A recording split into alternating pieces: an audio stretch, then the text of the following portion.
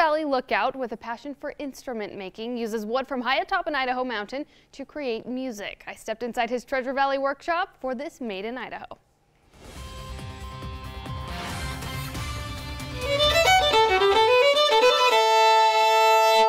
This wood, I cut it from up in McCall, and then I bring it, and then it ends up playing music. Halfway between the equator and the North Pole lies the 45th parallel north. I was reading this old violin making work, and it's like, you must cut your wood on the 45th parallel north.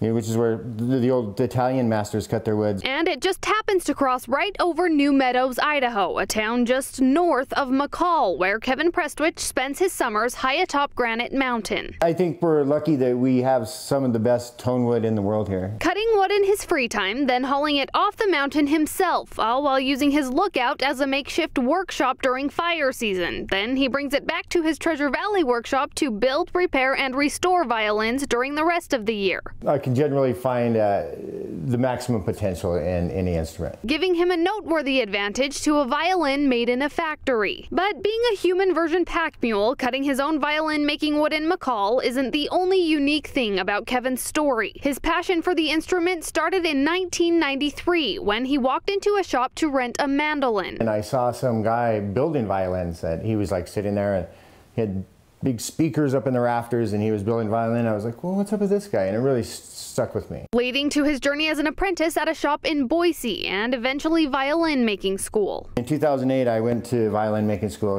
in Utah. But something you wouldn't expect from a maker who has such a passion for creating musical instruments. I'm not as musically inclined myself. Although fine-tuning his own playing abilities is his goal for this winter, as a side hobby, of course, to his job of fine-tuning and building instruments for others. I consider it to be the best job in the world.